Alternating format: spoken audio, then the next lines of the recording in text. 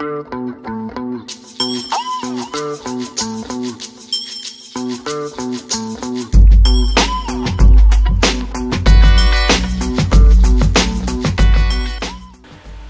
what's up guys? Dave here from CNC 3D. So today we're going to be covering two very handy G-codes that exist within the GRBL controller with our machines, any other GRBL based controller, and pretty much every other type of CNC controller, and that is G28 and G30.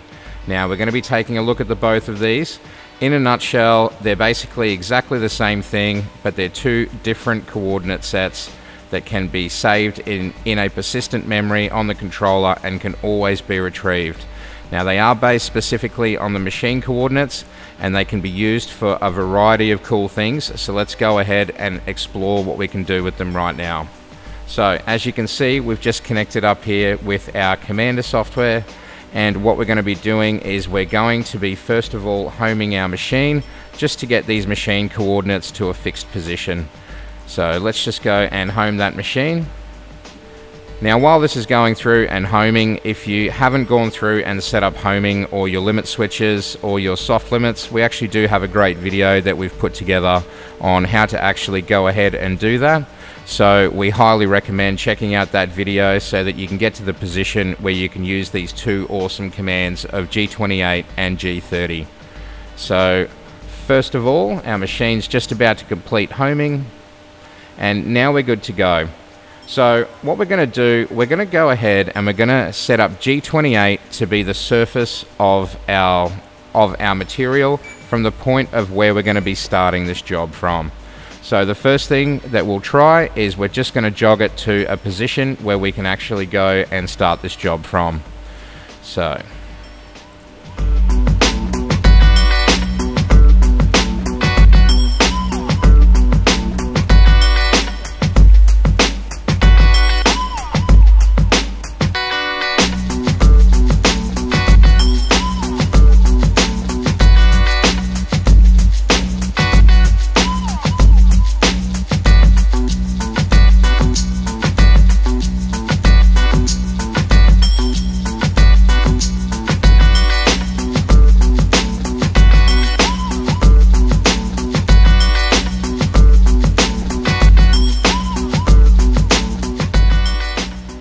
okay, so that's looking like a pretty good position for us to start our job from.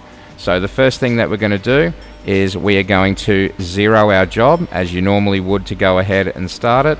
But what we're going to do now is we're going to use the G28 command to actually save that position in memory, so that just in case, you may have a power outage or something like that, we always have a reference point that you can return to. So in our manual command box here in Commander, we're going to type in G28.1 and we're going to hit send. Now that has been issued to the controller and these coordinates have now been saved in this position. So what we'll do now, we're just going to go and home our machine again.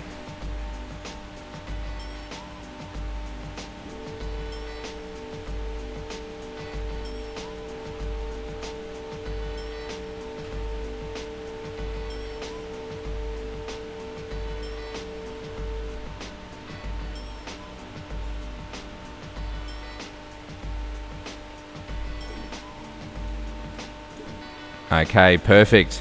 So if we wanted to travel to the position where our zero position is, so in order for G28 and G30 to work, you do need to home your machine first so that it has a zero reference point as to where it can travel to. So we would like to return safely back to our job zero from the home position. So what we're going to do is we're going to type in the manual command box G28, and then we are going to put an X0 and a space and a Y0, and then we're going to hit send.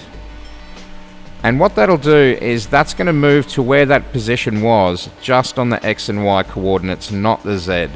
Now the reason why we've done this is because there may be an obstruction in the way or something like that. It's just a little bit safer to travel from your highest point over to that position. And then if you wanted to now, we can just clear out this X0, Y0, and we're going to put a Z0 in here. and it should go down to exactly its starting point.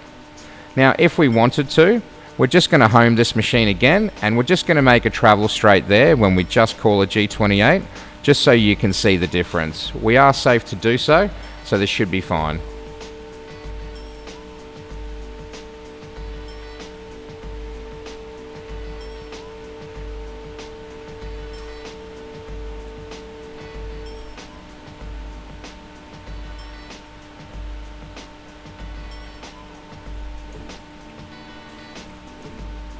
Okay, so now we're back in our home position. So let's just issue a G28 without anything else, and we'll see what it does.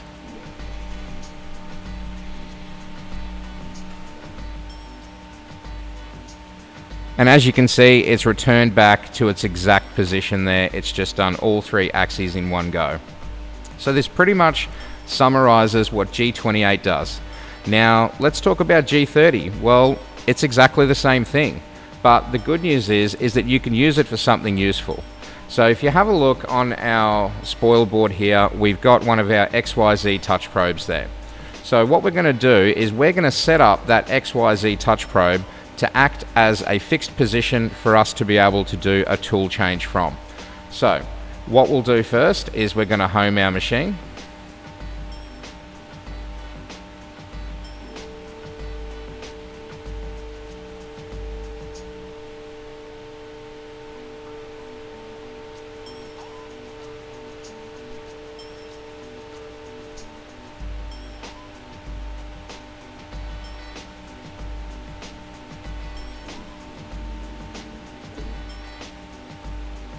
And then now we're going to very carefully jog our machine over where our probe is so that we can use this as a fixed point.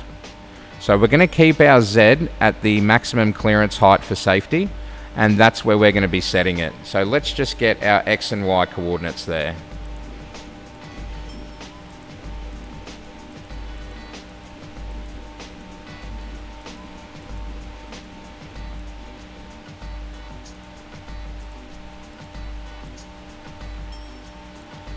Okay, that's looking pretty good.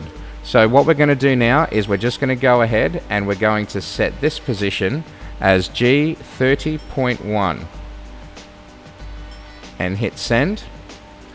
And then what we can do now is from this position, if we wanted to, we could actually return directly back to our G28. So let's just go ahead and issue a G28 on its own.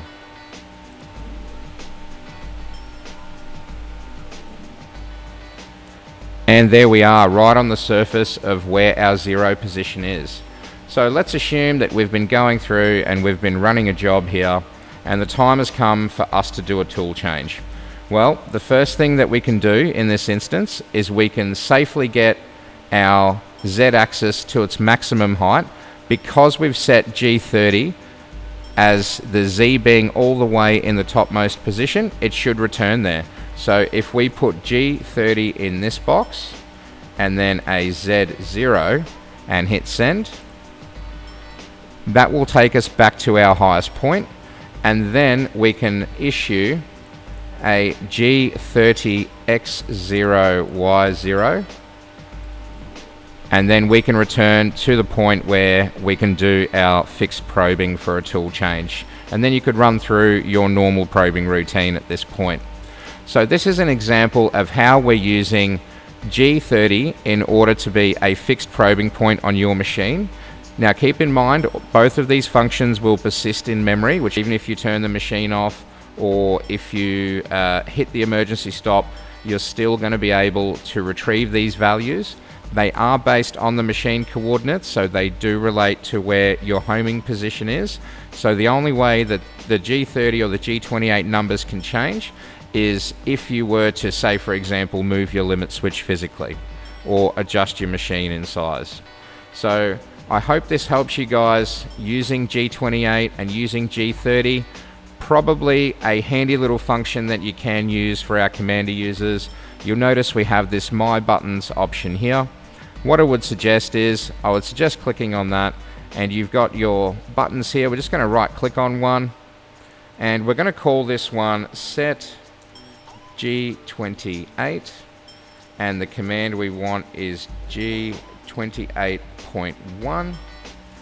And if you want to change the back color on these and organize them, we're going to stick to our fancy pink and purple colors here today. So we're going to update that. And for our next button text here, we are going to call this one go to G28 X and Y. And so what we can do is set up this button as well, and we'll choose a color, and we'll do the same thing for this button here as well, and we'll make this a go to G28 Z, and this can be G28 Z0. Okay, so now we've gone ahead and we've actually set up handy little buttons which can return us to our location. So we're going to do the same thing for our G30 as well. So go to G30 and G30 on its own here.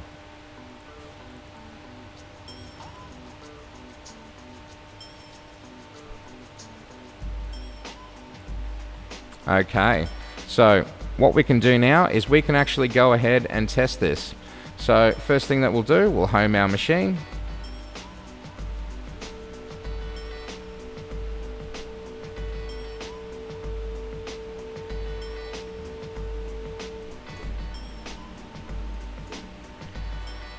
And then let's just go ahead and we will just jog to a random location.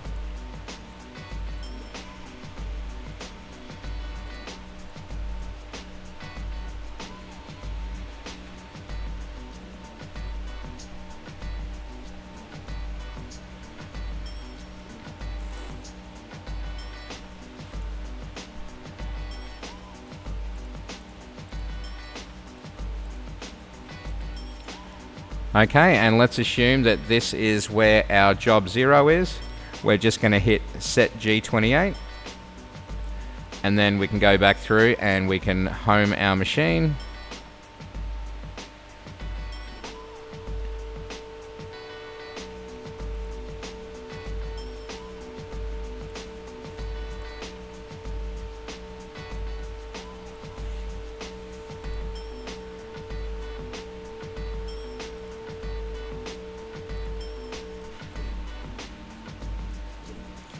And we can now ask it to go to G28 X and Y.